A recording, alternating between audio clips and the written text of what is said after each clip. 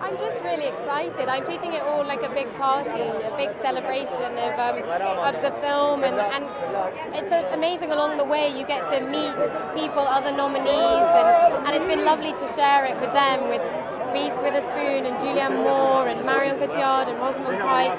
So I'm just enjoying it. Well, it just comes with quite a lot of responsibility, and you feel like you want to do them justice.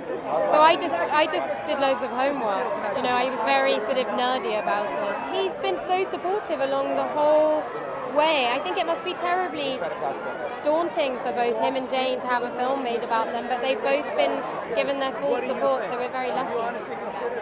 Thank you.